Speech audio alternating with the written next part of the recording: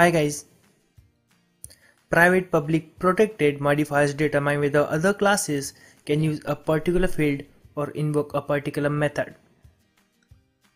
Java documentation has given this table of access level, but I hate the traditional way of teaching, so let's add some more fun and creativity. Suppose package is like your house. Suppose this is you, that is you are a class. Same package means classes in the same package.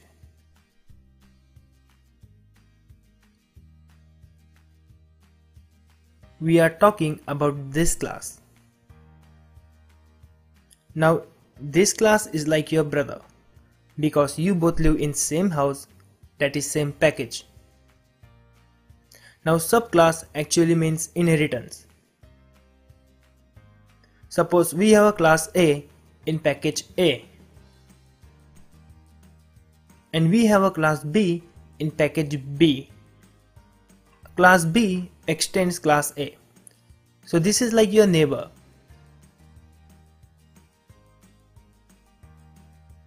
And at the end we have world. World can be your friends or any stranger. Now you have lots of items in your house and you applied modifiers to each item. For example, public. A regular pen is like a public. This means you can use it. Even your brother can use that pen, or if your neighbor or any stranger borrow your pen for some time, then I don't think you'll have any problem with that because it's just a pen. Now protected. Suppose you have used protected modifier for your bike.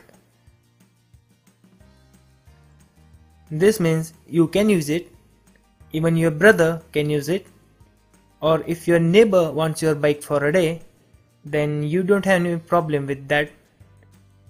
But you will never give your bike to a stranger for a day. No modifier. No modifier means just common sense.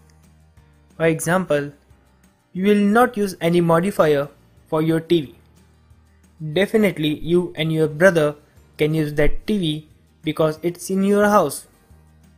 But I don't think you will like to give your TV to your neighbor or any stranger. Now private. Private means the thing you want to keep to yourself. For example, your smartphone is a private item. So even your brother can't use, or I can say access your smartphone. So that's all. I hope that you enjoy this. Guys, all my videos are free. We are not a team.